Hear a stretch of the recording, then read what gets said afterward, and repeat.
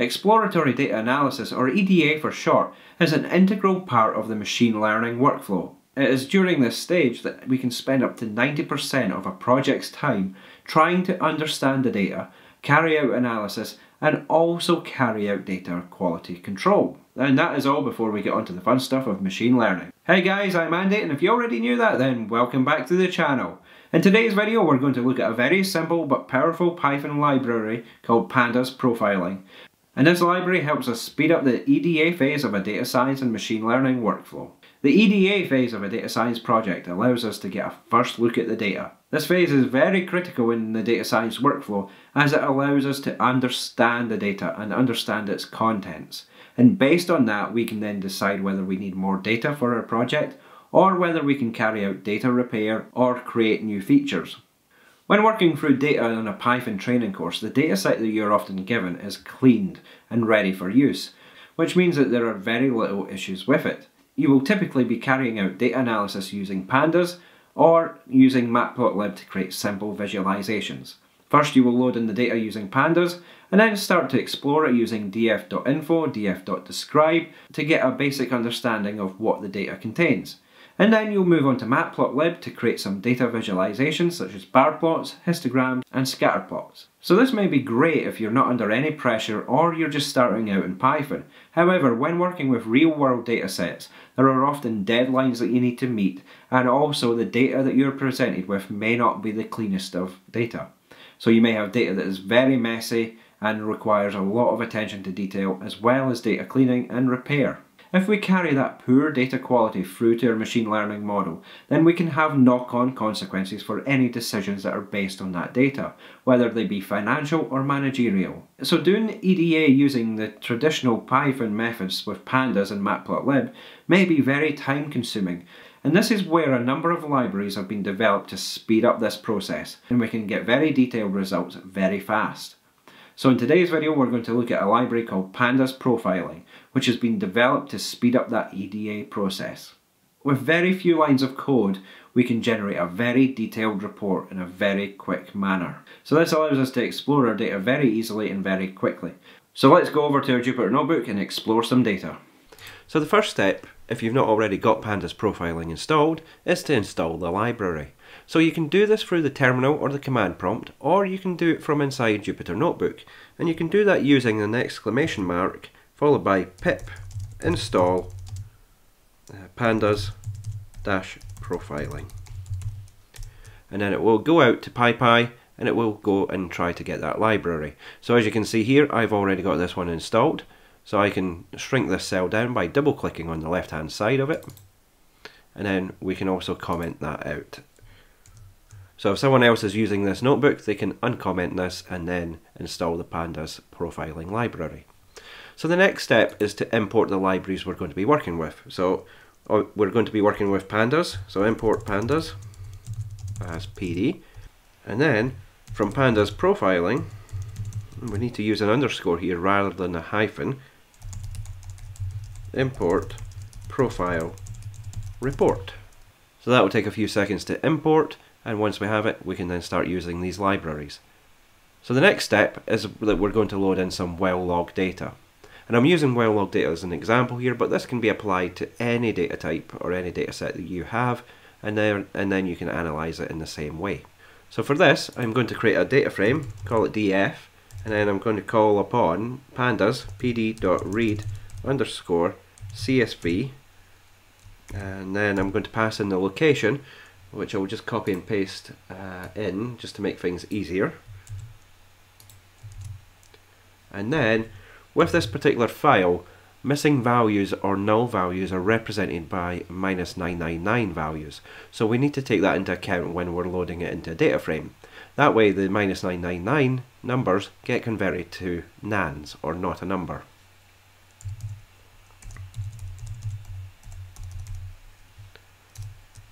And there we have our data frame loaded in, and we can just check that by calling upon df.head.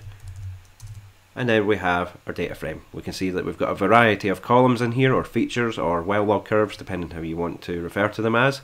So we've got our depth curves, we've got our gamma ray, different resistivity curves, and we've also got our row B and neutron porosity curve here at the end.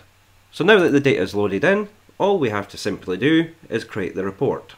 And we can call upon report is equal to profile report, and then we pass in the data frame into the parentheses or the brackets. And now we can call upon that report and it will begin generating and summarizing the data. So this can take a while depending on how many curves or how many features you have in your data frame. So in this case it's running 391 calculations, everything from working out the statistics on the data frame to presenting it into an HTML format. So this could take a bit of time, so we'll come back once that is done. So once the process has completed, we then get the Pandas Profiling report like what we have here. So this report contains multiple sections, and these can be accessed through the hyperlinks at the top. So we've got an overview section, variables section, interactions, correlations, missing values and sample. So we're going to go through each of these and see what they contain.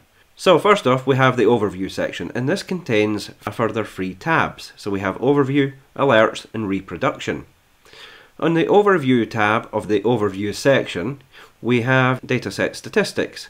So we know how many variables or features we have in our dataset, the number of observations that we have, as well as the number of missing cells within that data. And then we've got about 20% of the entire dataset that is missing, and that is the individual cells that make up the entire data frame. And then over on the right we can see that this entire dataset is numeric. If we had any text-based features, then these would come up as text. Then we have the alert section. So this is just alerting us to any issues that the Pandas Profile report has identified, and in this case the majority of the issues are around highly correlated variables. So the first one here, depth, is highly correlated with TBD and 13 other fields. And as we scroll down we can see that the most common issue is highly correlated variables.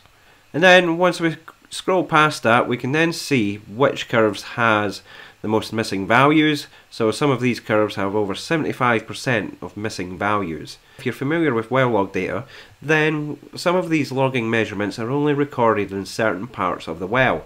So there is a large majority of the data that is missing. And we can see we've got highly skewed data, and this is probably associated with these being logarithmic measurements. So they're going from values such as 0.02 all the way up to about 2,000 or 20,000 ohm meters. The next section of the report is the variables section, and this is the individual variables or the details about each of these variables. So here we've got depth or DEPT, and we can see that we've got 34,241 distinct values, and it's 100% distinct. Then we have our minimum and maximum ranges. We've got a histogram showing the values as the value increases, and we can see that it is uniformly distributed as we would expect with depth. Same with TVD as a total vertical depth, and we can see that that also covers a similar range. This is likely to be a vertical well rather than a horizontal, where we would have a difference between TVD and measure depth. And then we're on to our real logging curve. So this is our gamma ray, and we can see that we've got 94.7% of distinct values, and 69 of them are missing. And that equates to about 0.2% of the data. So we can see over on the right we've got our histogram, we can see we've got a bimodal distribution here.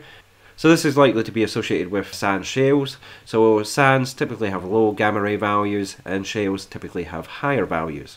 And we can see that we've got the mean value here, and we've got some warnings here that we've got high correlation. And if we hover over this we then get information about what it is correlated with. And as we've got quite a large number of measurements in here, we do have to scroll quite a bit. And then we can move on to the interaction sections.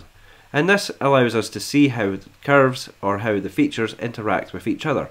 So if I take depth and depth, we then have a one-to-one relationship.